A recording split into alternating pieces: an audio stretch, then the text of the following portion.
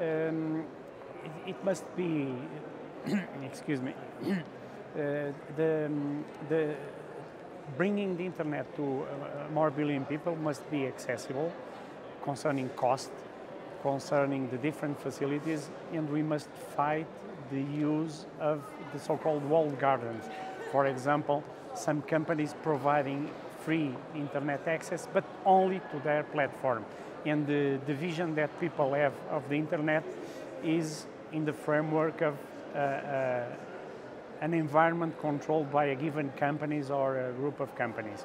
We must have a really free internet, and I am also concerned that some governments are putting limitations on the use of the internet for their population, arguing that they want to protect their population, but in practice they are limiting each individual of having a full access of the world knowledge.